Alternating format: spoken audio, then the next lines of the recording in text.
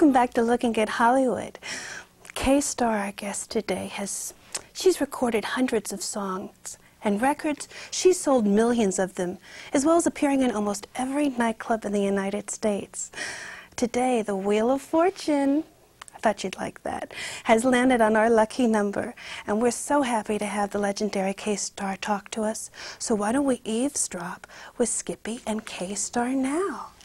Okay, Oklahoma. Yes. And part Indian. I didn't know you were Yes, part I'm Indian. 3/4. Really? Cherokee, Choctaw, Iroquois. How do you feel about... And Irish. And Irish. How do you feel about the Americans stealing your land from the Indians, really? Come on, you know.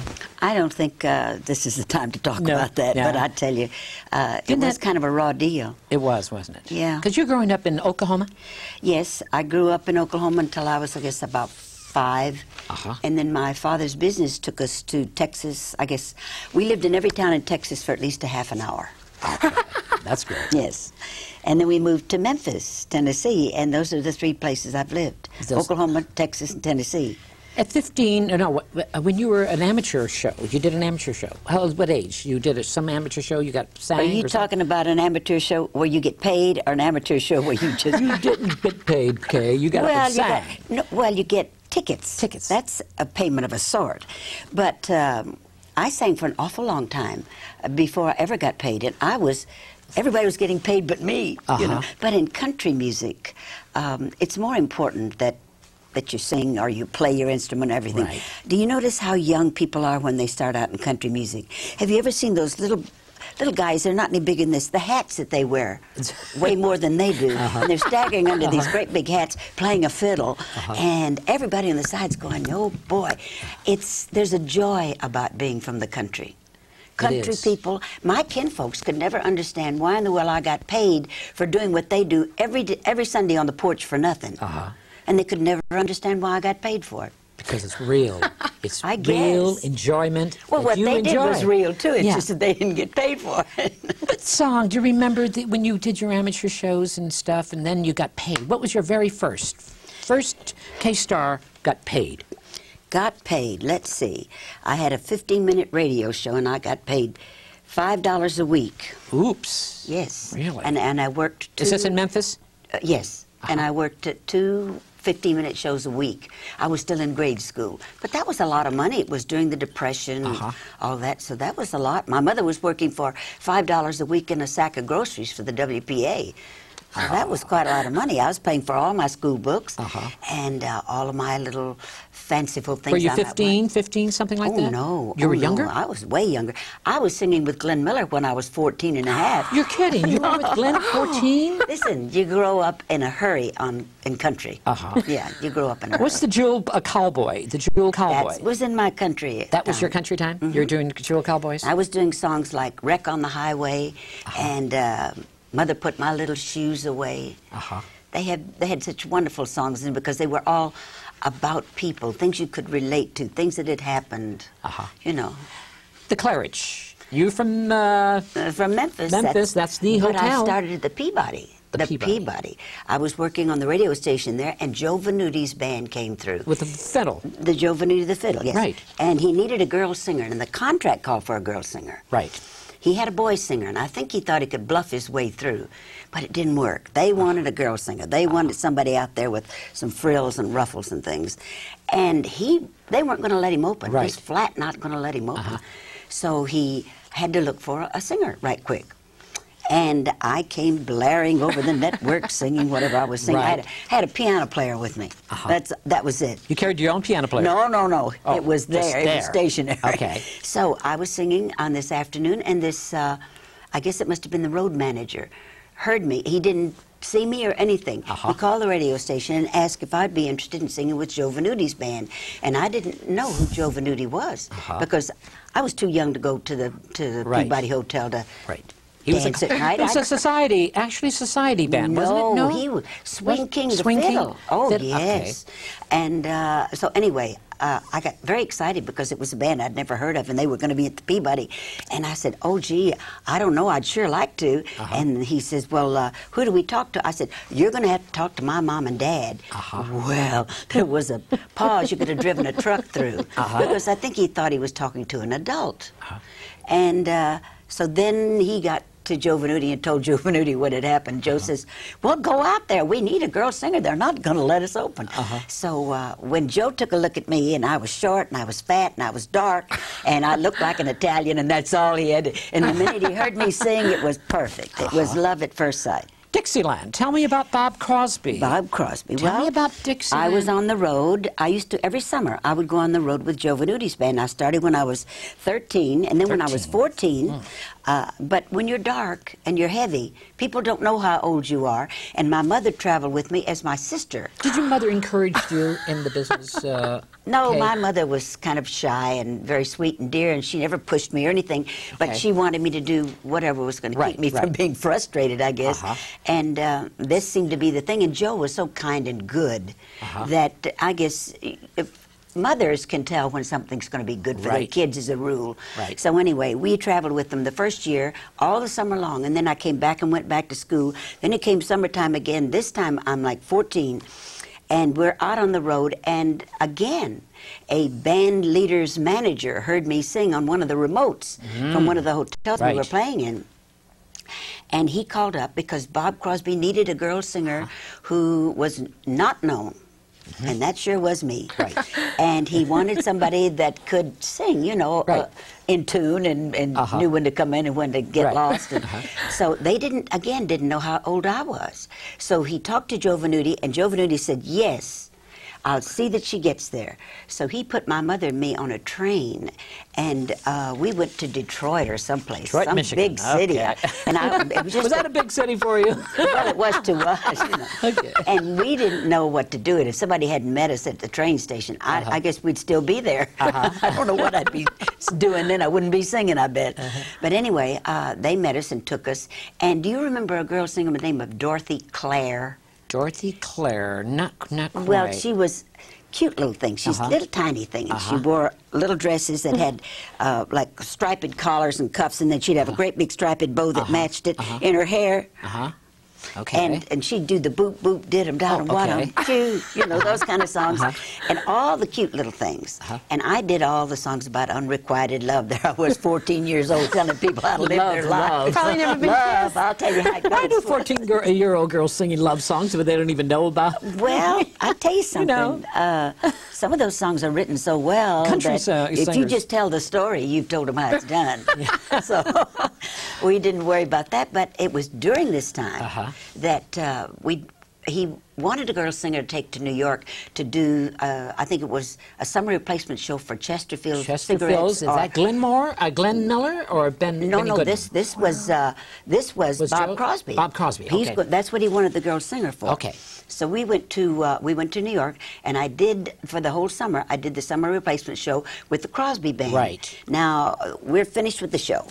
Right. Now, my mother and I are all packed. We'd been trying to go to the Automat. We'd heard so much about it. So we're going to go to the Automat. We're waiting for a hand to hand us something, you know, out through the slot. Because how could you go back home and not tell people you've been to the Automat? Right, I mean, you just don't do that. So anyway, we got to the Automat. We came back, and the story goes that this manager of Glenn Miller's band was in the lobby saying to the musicians, look, I got to have a girl singer.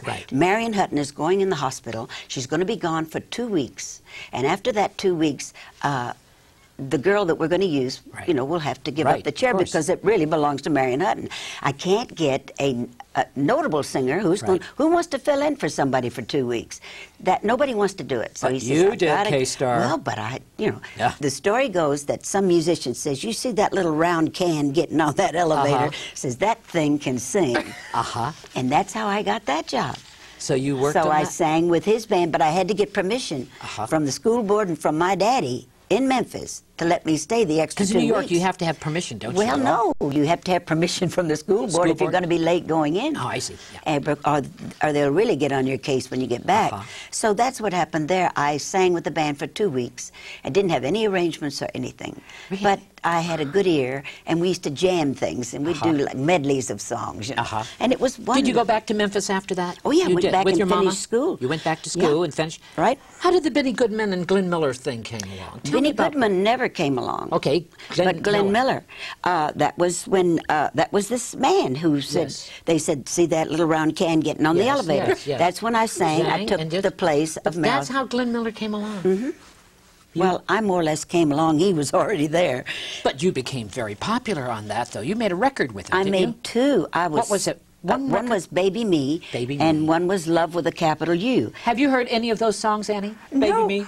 but it sounds all so great. I mean, it sounds like fate had everything to do with her career. I mean, she had the talent, but it was fate all the way. I can't believe it. I think it must be true because I've never really auditioned for anything. You really didn't? Never in my life have I ever auditioned for. How did I've Capitol- kind of been in the right place at the right time. How did Capitol Records come to you? How did that all Dave begin? Because Dexter. Dave Dexter. I had been singing with Charlie Barnett's band for a long time. Ooh, about another good one. Another 6 good one, years. yeah. And I had a bad throat. I really had sung over and under and around coals until Right. finally I just got pneumonia. We were doing a Coca-Cola show every week Right. from a different camp, you know, Right, whether it was right. Marines or the Navy or the Army, whatever traveling it was. around during the war. You bet. This And is- every week we would do a show, a Coca-Cola show from a different camp. And we were on those awful transport planes Right. that are so cold. These are overseas, all over here in all over America? the United States. We didn't go out You of didn't the go country. Okay, go ahead. But it didn't make them any warmer, those planes. Right. Or any more comfortable. And I finally, with all these colds and everything, the only time I ever fainted in my life, I fainted in the wings after I'd finished doing my part of the show. Fainted in the wings, and when I woke up, I was in the hospital, in the Army hospital. You had pneumonia. I had pneumonia, and I was there for almost 2 weeks. But then after that, I had a strange thing happen. I could be talking or I could be singing, and without any warning, nothing came out. And it wouldn't matter if I was on the air or people were dancing, and I'd be singing along. And Okay, you've had some tough times in your life, though. Hard knocks. Oh, I think everybody sort of has. No. No? Kay Starr has some tough times in her life. Come on, Kay. Look back. You know, you're a tough lady. You're from Texas and Tennessee or whatever it is. You've always been there fighting. You've had some tough times in your life. I've had to overcome some things, but How do you overcome those things, Kay? Tell me. How do you do it? kind of mind over matter, don't you think? If you trust God, you just say, hey, I'm doing all I can. When is somebody going to come down here and help me? Because you really... I never go on the stage. I don't say, okay, here I am. Where are you? You know. You gave up for several years, disappeared. Well, Something? when my throat was so bad, I couldn't really sing. I didn't. How did you handle that, Kay? Well, a doctor. I mean, this was your life. I know. The doctor, he paralyzed my throat for about 4 months because he knew I'd never stop talking. Yeah. Which was the truth. And then when I did start to sing again, I sang with just the piano. Right. And then finally the doctor said, okay, now you can add a bass. Right. And then I sang with that for a little. Then he said you can have drums, but only the brushes. Right. And it took me almost a year before I was able to sing with a full-blown orchestra. So that year out of my life was at It that was tough. time. Must Yeah. hurt you because a lady Well, I who was loves to frustrated. sing out there and travel around the well, world. I was singing a little bit, but I was a little afraid to punch too much. And I'm a very, I sing loud. Loud, yeah. Yeah, I'm a loud Into singer. each life some rain must fall. I did that with Great Charlie Barnett's song. band. What a great song. Remember that song? I've heard it a lot. And always the hurt you won, always the one you hurt. Tell me about that one. How did those two great Well, songs those come were along? just songs that I did Just with Charlie Burnett. You Always Hurt the One You Love, and Into Your Life Some Rain Must Fall. Oh, and those are great Haunted Town. When songs. I first joined Charlie Barnett's band, I took Lena Horne's place. Can you believe that? Really? Was she with Charlie Burnett? Yes. Nina Horn? Yes, you bet. Uh-huh. And I was singing her arrangements. But ignorance is bliss. Right. I didn't know that there was such a thing. I mean, I did later on, but in the beginning, I didn't know what a range was. I thought a range was something you cooked on or that the cattle grazed on. I didn't know there was another kind. And so when they asked me about a range, I said, well, you know, why not?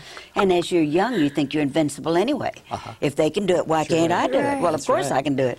And that's why when I did the thing, Marion Hutton's songs, they were way too high for me. I sound like a jazzed up alfalfa. I really do on the things.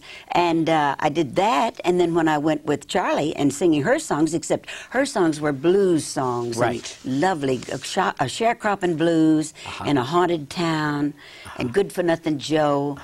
But there were some high notes. I mean, to tell you, I strained myself to get to them, but I got to them. But the Cornet Club. Tell me about the Cornet Club here in L.A. Well, that had a lot to do in your... Go on, tell me about that. Yeah, it did. And Streets of Paris, and Eddie's Oasis. These are clubs that in L.A. were very in places. I sang on the wrong side of the... I sang on the wrong side of the railroad tracks and the right side of the railroad tracks. But that... Would you say you paid your dues? I hate that word, you paid your dues, when people say you paid your dues. Oh, I don't think you ever stop paying your dues. If things good are happening to you, you just keep going. And I think if you give back anything, if something's been given to you, which... As she said, you know, God gave me, it must have been faith that made me a singer, because I do not know how to read music. You understand? I'm confessing, I'm not bragging. But you did compose a song, though. Well, you can compose a song without knowing what you're doing. People dancing don't know what they're doing. Right, true. People talking don't know what they're saying. You don't read music. A great singer like you. No, I tried one time, and I got so busy trying to remember where the notes went that I forgot to tell my story. And I'm a storyteller. You're a storyteller in the song. A singer is an actor and actress set to music, and you're only as good as the part you play or the story you're telling. Okay, Starr. The Wheel of Fortune, when they gave you that song to do it, Capitol Records was it? Capitol Records woke me up out of a sound sleep. And it was at a time when people were covering records. If they knew that somebody in New York was going to record a song, and it was a good song, they got somebody on their label to quick cover it so that it could come out either at the same time or maybe half an hour later. Well, what Capitol was trying to do was to come out at the same time, because there's 3 hours difference between the California time and the New York time. So they got me out of bed and got me over there, and since I didn't read music, I had to learn the song so that they could get a key. They got the key, and all the musicians that they wanted were out playing on a gig or something, you know. But this was like 11 or 12 o'clock at night, so it was only a matter of maybe 3 hours before everybody would be finished with the gig. If they could get in touch with them and tell them to come right from wherever they were, right straight to the studio, and we would do the song. So while Frank Duvall, I think, was it Frank Duvall that... I think so. I'm not quite sure. Hal Mooney or Frank Duvall. I'm not quite sure. Yeah, I can't remember, but one of the people that mostly did my music was writing the arrangements. And they had a Last Supper table, and they had all of these copyists there. And he'd get through with the writing this thing, he'd just throw it up in the air, and one would grab it, and he'd copy all the parts. So that's where the Wheel of Fortune came, honey? You betcha. It was spinning, and turning. And you grabbed it. And when the musicians showed up, but this time I'd been in another studio becoming friendly with the song. Because if we weren't friends, I couldn't sing it right. So we got into the studio, and it took longer to record the wheel because we had an actual wheel. A roulette wheel. And to get that thing at the right tempo, so it would be kind of relatively in the same key as the song, you know. It took longer to do that than it did to do the song. You went around 1,000 places in 39 states, going to all these wonderful places, radio stations, pushing the song. Yes. It was a big song. One of the biggest in America. It was a war song. Did you know that? It was a war song? Yes, Korean War. See, it was not, this sounds trifling. And this is during the Korean War when it became famous? Yes. But it was not a big war. It did not last too long. It lasted long enough to get a lot of people killed and hurt, which is long enough for any war to last. But because it was such a short one, most people don't even recognize the fact that it was a war song. But I got a lot of kids named after me because of that song. You've enjoyed entertaining the troops, I did you? love it. You loved and it. Martha Ray. There's another great lady, Yes. Martha Ray. Yes. Oh, but Martha did so much more than I ever She thought was a about nurse doing. in Vietnam. A real nurse. A real nurse, I yeah. keep A lot of telling people don't know that. I They said don't. she wasn't a play-like No, nurse. She no. was a real nurse. Yeah. What's the biggest lesson that Kay Starr has learned? Oh, gee. 'Cause you've been I think through- every step you take is a mild lesson. Some of them are a little stronger than others. But I think to roll with the punches, to learn to roll with the punches, and to not take everything personally. Good. If you start taking everything personally, then you become paranoid. You become paranoid, and you're not good for anything. Good. You're married. You have a lovely No, I'm husband. not married You're now. not married? I have been married. You have been married. You I have a daughter. I have a grandson. You're a grandma. Yeah. Nice. And your granddaughter is, I mean, your daughter is a singer? Plays? Well, she's too smart to just sing. She is a businesswoman. A computer singer. What do you mean? No, but she's been working for years with computers and what have you, and has 20 or 30 people under her.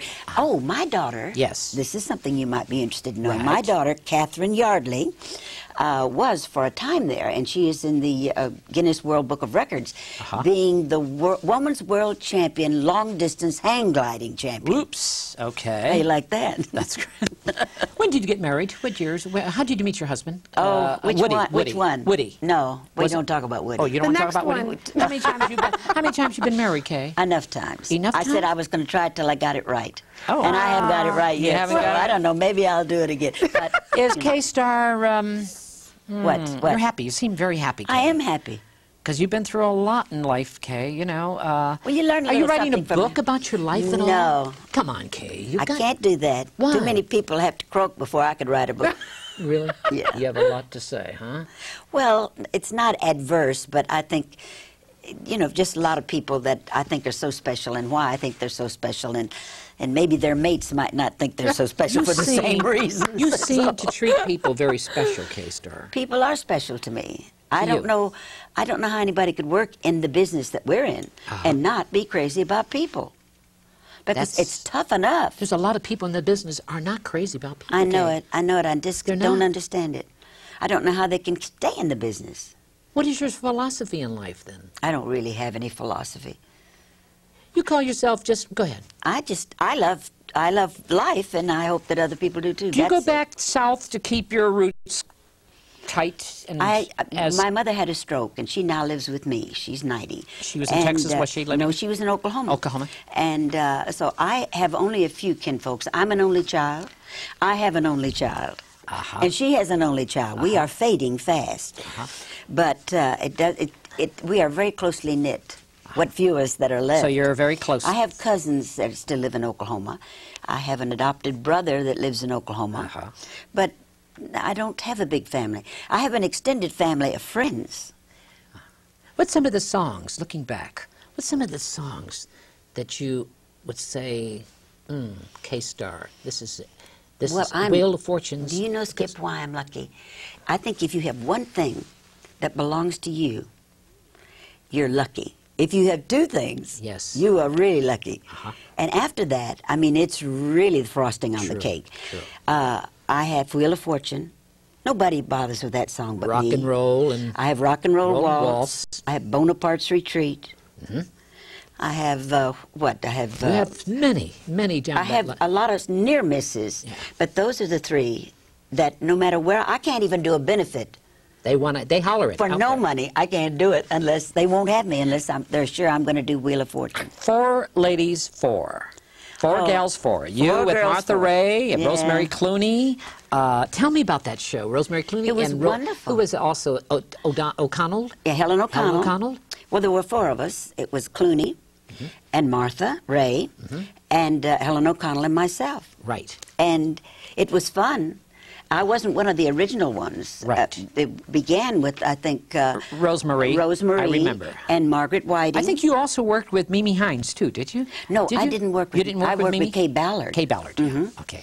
So it's it's always been very delightful. The people that have worked have always been of a level, you know. It was wonderful. You keep yourself busy. You still work. Yeah. You still? You've People tried? think if you're not on the big screen, or on the television screen, or you don't have a sitcom, you don't have a, a commercial, that you've either died or quit the business. I haven't done either. I do things all the time. What's your happiest memory in show business? Oh You must dear! have some I think wonderful each time you memories. get a gold record, it's a very happy memory. How many you have? You have so I have many. 3. 3 gold records. And those days, gold records, well, Yes, they really were were something. They meant They something. really- you They- had- too. Am I right? Yes, indeed you were. With Bonaparte's Retreat, I had with If You Love Me, which was Edith Piaf's song. Right. I had 999,000. I mean, I like about 10 records having a million, and no cigar. I did not get a cigar. Never. So close. How about films? Did you ever try to... I You're don't know, here in I've- Hollywood. You're living here. I was under the impression that you could only do one thing at a time. Shows you how dumb I am. Nah. Look at Dolly Parton. I realize You know. that. I realize all that Dolly now. Parton, darling. Skip, but Hey, Starr, I'm looking this at is you. after the fact. Come on, after sweetie. the fact. I'm looking at you, darling. You and Dolly Parton, honey. She has nothing in common with you. Darling, you got it all for Wait me. a minute. Come wait on, a honey. minute. Wait a minute. Dolly Don't get Parton. carried away here now. Now, Kay Starr, come on. He I likes have a you. place, and she has a place. Her place Okay. is bigger than mine. Okay, but Kay. that's okay with me. I don't mind. No, she's an extremely talented lady, I tell you. And Peggy Lee lives right down the street from me. Look at all the things Peggy can do. Oh, she's She great. can sing. She can Good write actress. songs. Good actress. She's a good actress. Yeah. Have you ever seen anything she's painted? She's a good painter, too. Oh, God, Yeah. she's divine. How is she painter. doing nowadays? You know, I haven't heard from her lately, but she's been doing really good. She's told me she was going to walk on the Hollywood Bowl. She says, "You watch me." She says, "I'm going to walk from the wings to the middle of the stage." And I said to myself, "Oh, girl." Is that what she said? Dream on. She says, "I'm going to do it. You wait and see." And by God, she did it. What stands out in your mind, Kay, looking back in your life as a child, 14, 15, singer? What's struggling? What stands out in your mind now, today? What stands out in your mind as a child? I think the deal that my Aunt Nora made with my mother so that I could be on the first amateur hour. My mother said, "She's only a kid, Nora. She's a child." And my Aunt Nora said, "Yeah, but she can sing, Annie. Leave her alone. She can sing." And so she says, "Oh, I don't know." She says, my Aunt Nora says, "I'll make a deal with you." She says, "If she does good, she's yours. If she does bad, she's mine." And so my mother says, "Well, you can't beat a deal like that." And I went on the amateur hour and won it. What song did you do? Remember? You remember? Oh, No? you won't believe Yeah? it. Go ahead. Potatoes are cheaper, tomatoes are cheaper, now's the time to fall in love. Sounds like a recession song. I told you. You're going to be. What's new and exciting right now in Kay Starr's life now? Right now, at this moment. I'm just getting adjusted to having my mother live with me. I think when your mother comes to live with you, and she's 90 years old, you become the mother and they become the child. And so she's hard of hearing, so I'm now working with Miracle Ear and trying to get the telephone working so that she can talk on the telephone. I have a great many adjustments to make, but I'm doing it. Do you still see your old friends? You're on the telephones talking to your old friends? Oh, sure. My kids got me a cordless telephone. Right. You talk to your old friends? Oh, sure. Yeah. And I got an apron with a big pocket, and I carry that thing with me every place I go. Do you really? Okay, Stars, you're a joy. You know that. I just. You have a new record coming out, or is it just? Tell me about Rhino Right. has put out a thing with singers. Have you not heard it? No, no. Just, Oh, I'm just going to ask you. it is Go ahead. really so good. Tell me. If people like singers, they gotta have this thing. Right. Go ahead. It has every singer of my era, Uh-huh. and it made me so proud. And the fun of it is,